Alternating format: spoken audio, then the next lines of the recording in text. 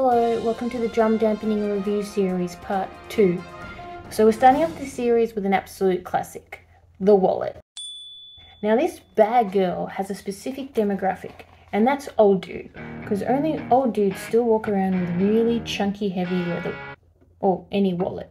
But it has to be chunky and heavy, because if you put it on a snare drum and start hitting it, it'll just bounce around and won't work. So these days, I think lots of people maybe don't have a chunky wallet of this shape to put on their snare drum. Nobody carries wallets anymore. Or if you do, like me, it's not that chunky and it's also comme des garçons, so you're probably not going to put it on your snare drum.